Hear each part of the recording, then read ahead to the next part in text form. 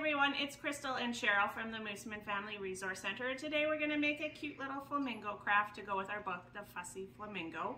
For this you'll need some pink paper, a pencil, some pink paint and a paintbrush, some pipe cleaners, some googly eyes, and some clothespins. So with your pencil and pink paper, we're going to trace out our hand.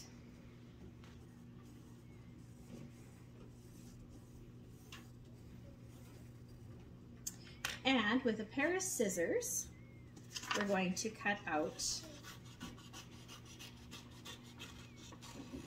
our hand that we just traced. So you'll have your little hand.